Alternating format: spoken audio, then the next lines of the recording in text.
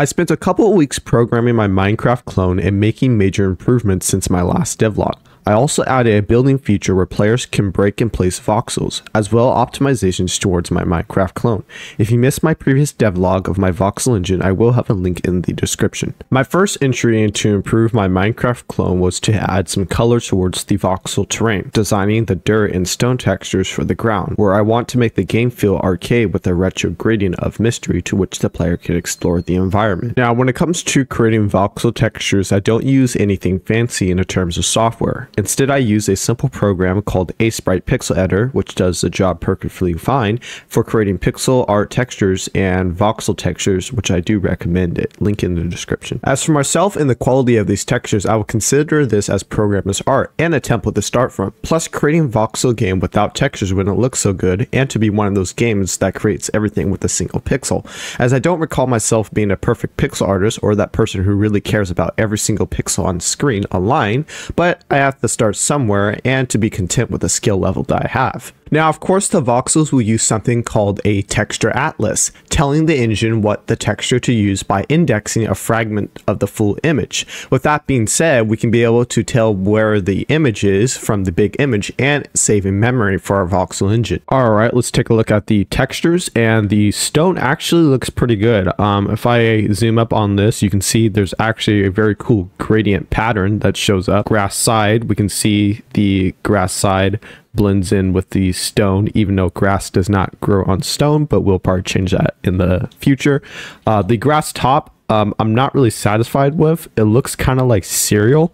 It just kind of looks a little ugly, but it just doesn't look right. But I think this is a good starting point. Though the water is very blue, I will end up changing that, maybe a little bit more darker and to be a little bit more natural, blending in with the other elements of this world. But I think the stone I'm really satisfied with, and I'll keep it like this. Next, just like in every good Minecraft clone should have, the player should have the ability to break and place voxels, instead of having a static boring mesh that makes them want to quit the game all the time, hence making their environment more alive and having the freedom to build whatever they desire. We start by casting an array shown on screen from the player's position, using the camera's direction. As you can see, when the red arrow hits a voxel, we can edit either breaking or placing. Now, here's what the code looks. I start by assigning a step and a length for precision measurement.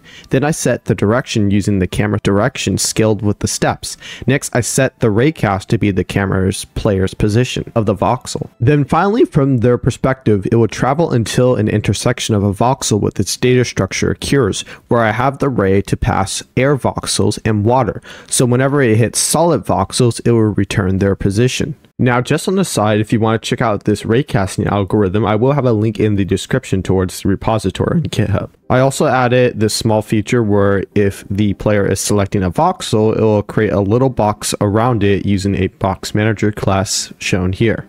Now let's take a look on what we got. All right, and it works. Yay, now we're able to place and break voxels now in our engine. Pretty cool, and works very well actually, surprisingly. Right now we can only place grass because I set it to place grass, but anything else we can just dig down, just keep going. And then yeah, now let's see if it can pass through water. Yep, passes through water just like we have told it, and everything seems to be working fine. All right, now before we start updating dirty chunks that needs their mesh regeneration, we need to discuss something very important. That is updating chunks in a multiplayer setting. We want to have chunks update so all players can see when somebody places a voxel. Thus, like a synchronization between the client and the server sending data between each other, like a conversation asking the server to perform a task for the connected client.